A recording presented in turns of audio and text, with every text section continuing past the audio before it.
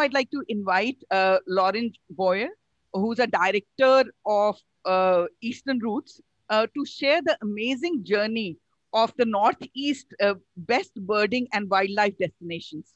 So over to you, Laurige. Hi. Can you see my screen? We can. Thank you. Okay, perfect. So first of all, I'd like to thank Julian and Ritu for the opportunity my paradise, my little corner of paradise in the Northeast, which is quite unknown.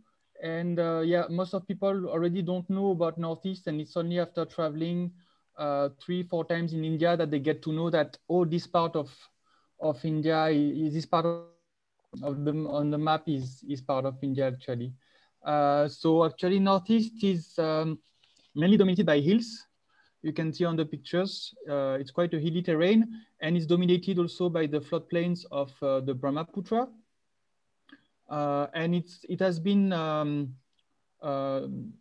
restricted to foreigners for many years. Only at the beginning of the year 2000, we can see foreigners starting to come in this part of India. So it's very important to know that it has been elected one of the most important biodiversity hotspot in the world. Not only one, actually, it's two, because it's at the confluence of two biodiversity hotspots. One is the Himalaya and one is the Indo-Burma. So I'm just going to show you a map so you can have a better picture of it. So you can see the Himalaya here in pink, and the other one is the Indo-Burma. So Northeast being here, it's just at the confluence divided by the Brahmaputra of the two biodiversity hotspot. It has among the 8 states of the Northeast, 37 national park and 137 wildlife sanctuary, which is huge in India compared to the other states. And about 850 species of bird have been registered among the 8 states, which are Assam, Arunachal Pradesh, Meghalaya, Nagaland, Sikkim, Manipur, Mizoram, and I think that's the 8. I haven't forgot any. And among the 850 species of birds, we have 50 globally threatened and 30 near threatened species. And as I said before, it is quite preserved for mass tourism, as very people know about this part of India. So in terms of neighbor, we have Bhutan and Tibet on the north. We have Bangladesh on the southwest. We have the Siliguri corridor called the Chicken Neck, which is a band of 20 kilometers of land between Bhutan and Bangladesh. And then we have Burma or Myanmar in the southeast. So these are the 8 states of the Northeast. I'm going to start with the first one, which is Assam. As most of the people, when they reach the Northeast, they will land in Assam. So the main airport and capital is Guwahati. And the 2 other airports will be Jorhat and Dibrugarh. So when people arrive about 10 kilometers from the airport, they can reach the beautiful Deepor Bill, which is a Ramsar site of Assam, the first one in first bird sanctuary of Assam. And it has lots of different kind of bird species. For example, lots of kingfishers, fishing eagles, greater adjutant stork, whistling teal, open-bill stork, shoveler, pintail, and a high concentration of pheasant-tailed jacana.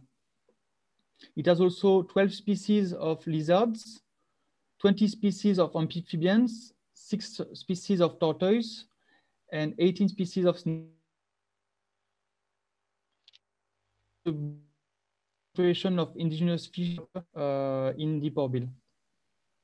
On the right, you can see also the river in Kurkumara, which is about 1 hour drive west of Guwahati. And over there, the villagers and mainly the fishermen are protecting the river dolphin.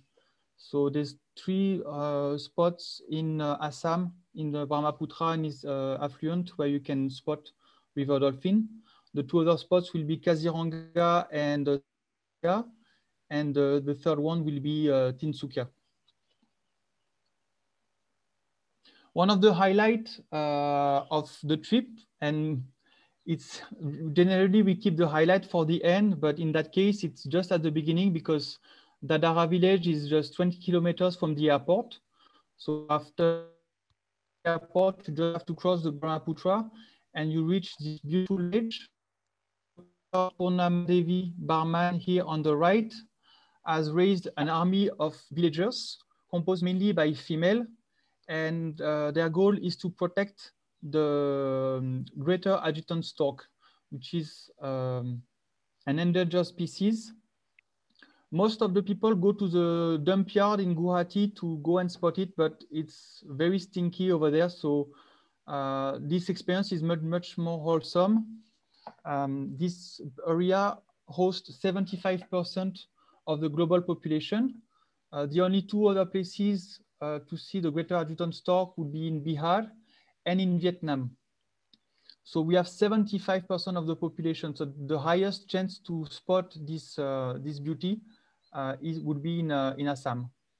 And when you reach this village, you can also have a wholesome experience because you can be welcomed by the Hargila army. Hargila means bone swallower in Assamese.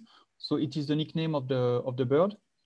Most of the people find him quite ugly, but it's quite charming actually. And so you can have a local lunch, experience the Assamese food in a family, in a local family. You can see also the women in their free time. They will use their hand loom to create beautiful motifs on saris and scarves. Um, and just recently, they have campaigning also to patrol to avoid all the tall trees to be fell, because that's the trees that the bird is choosing to nest in his big trees. They also put nets around the tree in case of the chicks falling. It won't break his legs and he can survive the fall. For Diwali, they are campaigning also for people to avoid using crackers, to avoid to scare the bird. They are doing many actions. Really, they are really involved in the local life, and they are doing an amazing job. So, I guess they are really impressed to see like what they can do. So, by just going to this village, it promotes local handicraft, it promotes local culture, and it avoids to go to the dump yard. So, the next step in Assam will be Manas National Park, which is at the border with Bhutan. Bhutan has a Royal Manas National Park, and on the other side we have the Manas National Park. So it's not only a UNESCO Natural World Heritage Site, it's also a tiger reserve, an elephant reserve, and a biosphere reserve. It lies on the foothill of the Himalayas, and Manas is name is because of the Manas River that flows through it. The river is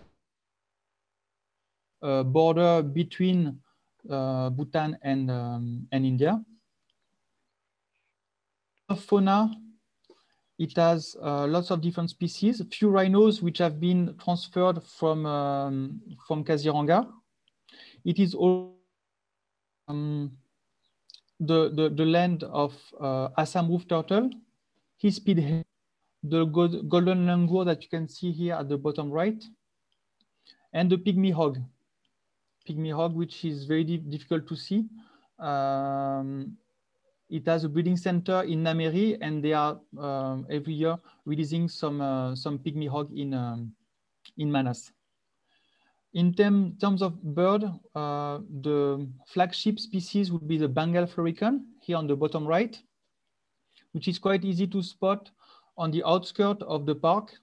There is some very good guides who know where the bird is located, and they keep their distance to avoid to disturb them during courtship and during nesting.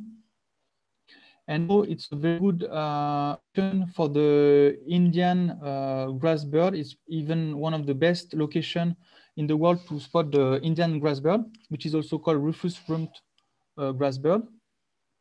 In other species would be the swamp francolin, different species of hornbill, rufous neck and the rest hornbill. Babblers, it would be the marsh and Jerdon's babblers. Parrotbill on the pictures, the black-breasted parrotbill, pied hare, Roxon bushchat, rufous-vented the laughing thrush, collared owlet, short-eared owl, spot-bellied eagle owl, and lots of different species from the foothills. There is also a forest bungalow inside where it's quite nice to picnic. It's by the river. And over there, it's a good spot to spot the collared falconet.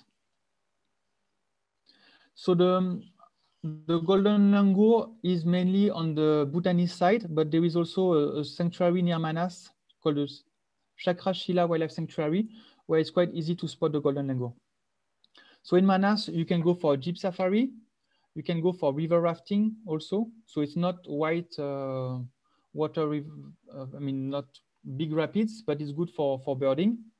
You can go to Bhutan for people who don't have the permit. You can just cross the border for 1 or 2 kilometers. And you can also experience the tribal life over there. The main tribe over there is the Bodo people. Now we head to Nameri National Park, which is at the border with the next states of Arunachal Pradesh. It's wood duck, which is mainly spotted in Nameri, and also in Dehing Patkai, in the eastern part of Assam. And Nameri also has about 400 other species of bird. So compared to Manas, where you will have a bit more mix between mammals and birds, Nameri is really focusing on the birds. So you can see the river rafting also is possible in Nameri. It's quite soft, so you stop and slow down also to see the birds. So for the rafting, you can see some nice species like the Tibetan ibisbill, the great tickney, some merganser and cormorant, osprey, and oriental hobby. So generally we do jungle walk in the morning and come back to the camp for lunch, and in the afternoon will be rafting. So the main species I was talking about for rafting would be the Tibetan ibisbill and the great tickney. Around the camp itself, there is the main camp, the oldest camp. You can see hornbills also, rest hornbill, owlet, and there is a breeding center for pygmy hog. I was telling about just before. They are breeding the pygmy hog and then they are releasing it to Manas National Park. The next destination, which is the most famous, will be Kaziranga National Park, which is the land of the big five. So it's another big five compared to the one we just heard about in Bandhavgarh.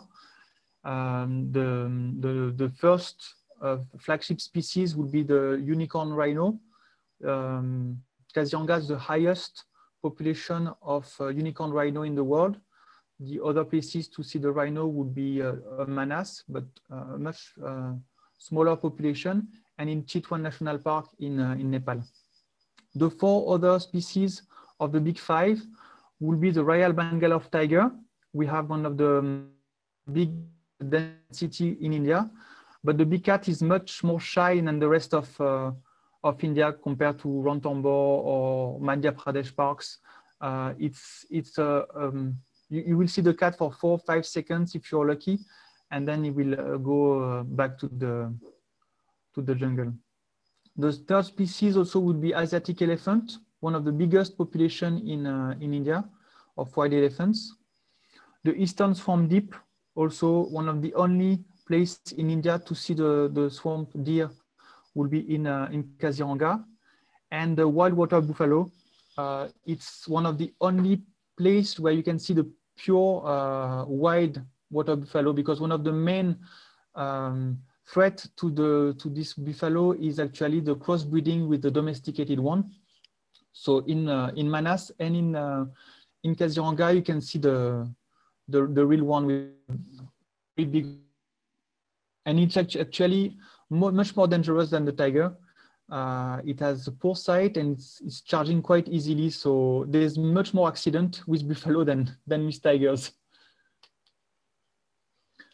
Just after Kaziranga, if you go a little bit more on the east, near Jorat, you have the Oolongappa Gibbon Wildlife Sanctuary. So the Western Oolong gibbon is the only ape species in India, and it's only located you will find him in most of the states in the northeast, but in Oolongappa Wildlife Sanctuary, which is a very small sanctuary, it's about 20 square kilometers, and it's crossed by a railway track. It's one of the best places. Also, the park does not allow any jeep safari, so we have to walk inside the park and to go and see the different gibbon families. You sometimes need to go really in the jungle, follow the animal tracks, go into the elephant tracks. So you need a guard at any time to accompany you. There are known species of primates, like the pig-tailed macaque, the stump-tailed macaque, the cap langur, and the Assamese macaque.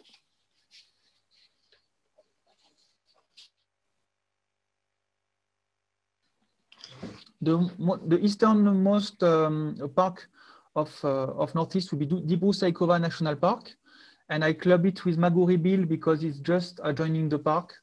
And it's the biggest river island national park in India. It's quite famous for the feral horses. So actually, during the Second World War, the British troops have brought horses to this part of India to fight against the Japanese. And when the war was over, the horses got released back in the wild. So there is a population of wild horses now in Dibru Saikova. It's quite difficult to spot because you have to walk. First, you have to take a boat to reach the national park, and then you have to walk whole day to go to the place where they are safe. And grassland over there and wetland. So the main species that the birders are looking for in Maguri Bill and Dibru Saikova would be the swamp prinia and the Jadon babbler. Quite good population also of nocturnal bird, like you can see the brown oak here, and the scoop owl also. Oriental scoop owl is quite famous in this part of India. Dehing Patkai has been on the highlight of newspaper recently because of it is home of 7 different species of cats. It has the tiger. It has the leopard cat, and some other species. Sorry, I've lost. Yes, fishing cat, and all they have been discovered by a camera trap. So it's quite difficult and a total of 47 species of mammals, like the gibbon, the slow loris, pig-tailed macaque, Chinese pangolin, Himalayan black bear, porcupine, crab-eating mongoose, sambar, sun bear, binturong, barking deer. Of bird, it's a very good spot for the hornbill. There's one of the smallest species of hornbill, the Austen's brown hornbill. The red-headed trogon, the rufous-throated fulveta, and the gray peacock pheasant, the straight wren babbler, many species. And it's not only in the forest, also in the Digboy campus, there are many spots for birding. So very few people know about this national park, and it's very quite interesting to go over there. Now we go to Arunachal Pradesh. I hope I still have some time, Ritu. You let me know if I'm exceeding my time. So just a minute. Just a minute. Okay, so I'll just go to Eagle Nest You can, Wildlife Sanctuary, yeah, which yeah. which is Yeah, really the yeah, mecca. we're enjoying it, so you can keep going.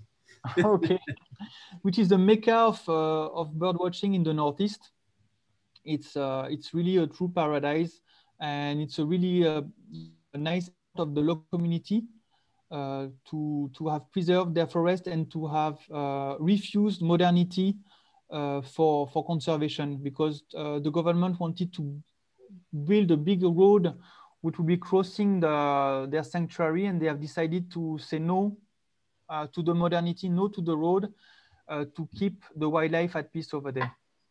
So the flagship species will be the Bugun Leocicla, which has been only recently discovered, and it's the only place in the world where you can see it. So it has about 16 pairs of birds, and it's highly located. So it's very, very important for birders when they come in the Northeast to visit Eagle Nest. And it's only camping over there. So we have Swiss tent over there. So it's quite rustic. There's no attached bathroom, but for people who are really into birding, it's an incredible place. It's I mean, you can have back neck just by trying to locate the birds, because they are really everywhere, and they are much less shy than the other states of the Northeast. They are got used to not being hunted by the local community. So you can see they are very colorful, like the firetail Mizani on the right, upper right. There is some places also which are quite famous. We call it the Tragopan Trail, where you can see two species of Tragopan. Beautiful species of nocturnal birds also.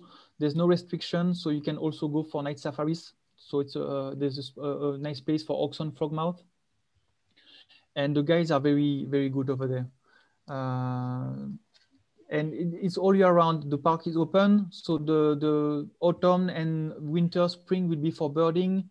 Then the monsoon will be for butterfly watching and for snake watching also. It's a beautiful park. Little bit north, you really get into the Himalayas. You can reach Dirang and Sangti. So after crossing the border of Arunachal Pradesh, which require a permit, you will reach Sangti Valley, which is famous for the black-necked crane. The only other place in India to see it would be Ladakh, and also in Bhutan, in the Gangte Valley. And it's also famous for the long-billed plover, which is quite species. A little bit on the west side, really at the Bhutanese border, you have Mandala, which we call Little Bhutan. When people are frustrated about not being able to go to Bhutan because of the high fees, it's about $200 to $250 per day. I really recommend them to come to this part of the world, because in terms of species, it's quite the same. You will find most of the species in Bhutan in this part of the world, and also the culture of the people. I mean, the Monpa tribe is really close from the Bhutanese tribe. They are used to cross the border, and it's really worth it. And the species you can see are really similar from the Bhutan, like the rufous-fronted tit, the white-bellied redstart, the red crossbill, the Temang's tragopan. There is also a small population of red panda, quite difficult to spot, but if you spend enough days in this area, you'll be lucky to spot the red panda. Then you can go a little bit higher on the Stella Pass, which reaches to Tawang. Here we are very close from Tibet and to Bhutan. The path is about 3,500 meters high. And despite it being very cold and very a dramatic landscape, there's a lot of bird species to spot over there. The main species would be the snow partridge, the Grandala, the gould shortwing, the Alpine accenter. So lots of species can be spotted there. So if you live wrong, like 3 or 4 o'clock in the morning, you can reach the pass for sunrise, and you can see the birds action time in the Sela Pass. I continue with Paquet Tiger Reserve, which is another beautiful conservation program, because you can see the Nishi tribe over there. They used to hunt the hornbill for their beak that they were using on their headgear. And now the hunters don't use their beak anymore. The one you see on the screen is actually a wooden one. And they have become nest protectors. So they are here to make sure that the trees are not fell and that there's no predators will go next to the nest, that the chick is protected, and that the male is coming to the female to feed the chick and the female after the chick has come out from the egg. So it has been one of my best memory in the Northeast, when you can see the male hornbill coming to the nest to feed the female, will be just sitting for months in the small hole that she will close with some mud to be about 2 hours, 30, 40 seeds and fruits that he will give back to his partner. It's a true symbol of love and dedication, because if the male is killed by a hunter or injured or eaten by another animal, the female is doomed. The female and the chick will not survive. It's a nice the Blythe kingfisher, which is one of the rarest species of kingfisher in India. The two other places where you can find it will be, at least in the Northeast, in Paquet Paquet Valley, sorry, in near Zero, and in Ding Patkai also. Good population also in Paquet of great peacock pheasant. In March, April, it's the mating time, so that you can hear them like all over the jungle.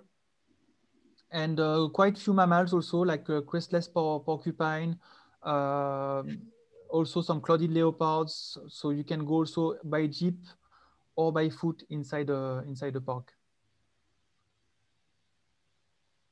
And I will finish quickly with Dibang and the Mishmi, the highest birding hotspot after eagle nest in the Northeast. So it's at the easternmost part of Arunachal, and there the bird species also are incredible. People will also try to go for the Sclatters monal, which is very, very difficult to spot. But other species would be the rusty-throated wren babbler, which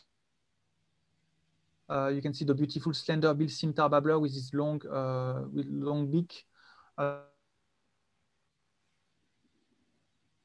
Short wing also that can be spotted in both area, Eagle Nest and Mishmi Hills. So I can continue like that. I have just covered very briefly two states out of the 8 states, if we include Sikkim. So I hope you enjoyed this short presentation, and let us know which you want us to maybe continue in a next session in a few months. Thank you. Yeah. Thank you, Laurige. I think Northeast is just beautiful, and I think thank you so much for sharing all your knowledge. And to me, I thought only probably Kaziranga was the place, but I think there is so much more to it. So thank you so much, and we definitely look forward to having you again in one of the sessions. In Kaziranga, so many times I visited the place, and I was crossing maybe 2 or 3 cars. It's completely from the other parks in India. Can you hear me? That's better. Okay, so in Kaziranga, you don't have to book safaris in advance. You don't have to be like in line after 10 cars. It's really preserved from mass tourism, and it's a very peaceful park compared to the other parks in India. Yeah, good. Thank you, Laurige. That was wonderful, and you're absolutely right. This is a whole new world for the vast majority of us in many ways. Yeah, again, there are, as Tamara has just written there, she says, any information on wildlife sanctuaries in Nagaland. I mean, as you say, there's another 3 or 4 states that we should be absolutely focusing on. And yes, I think we should. We'll back you in for another all the other parks and sanctuaries. It is extraordinary. 37 national parks and over 100 other wildlife sanctuaries. So this is an absolute joy for anyone who loves wildlife, loves trekking, walking. We need people to come because it's quite fragile. I mean, there's so many projects. Yeah, but a really hydro project. It's if local people see domestic and foreigners traveler coming and taking an interest in their paradise, because it's like Arunachal is 80% of the total territory covered with forest.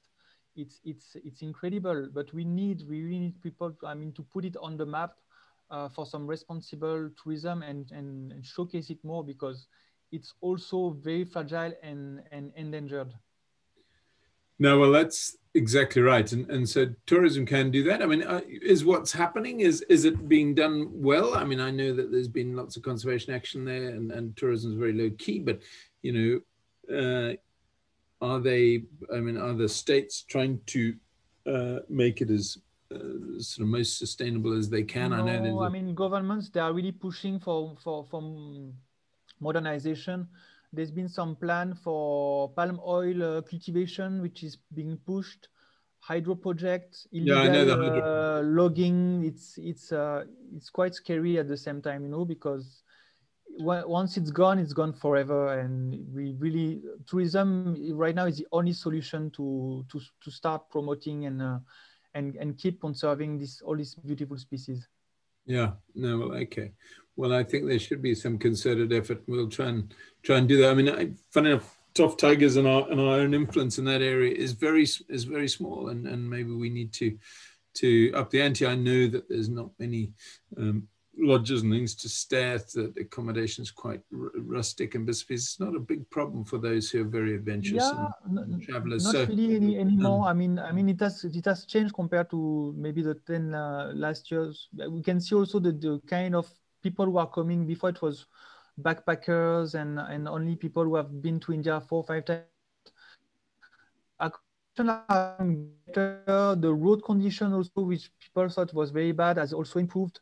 I mean, now we have 4 lanes also from Guwahati to Kaziranga. It's a very smooth drive. It's changing quite fast in this past few years. Yeah. Okay. Yeah. So you're right. So Tamara's just mentioned how a lot of the sort of footfall in the region is or a lot of development is poor, and there's a lot of stuff that would be really bad for a lot of the biodiversity in these areas. So sort of major challenge, and we should seek to try and encourage the best tourism, nature tourism, travelers, responsible tourism we possibly can get into these areas as a way forward, as a different approach. So absolutely, yeah. So we should concentrate that and maybe talk a little bit more about that in the future, Laurige, because you obviously have a great passion for the place, and there are others who probably listening who'd also do the same thing. So we should maybe encourage it much more, and we're not representative there enough, really. So huge thanks for that. That's really interesting. And yeah, let's look at the other states. I mean, you're very familiar with the other states and their heritage, natural heritage. Laurige, are you very familiar with the other? Of course. Yeah. Okay, well, we'll get you back, because I think there's obviously a need and a requirement to get you back. Thank you. Thank you very much.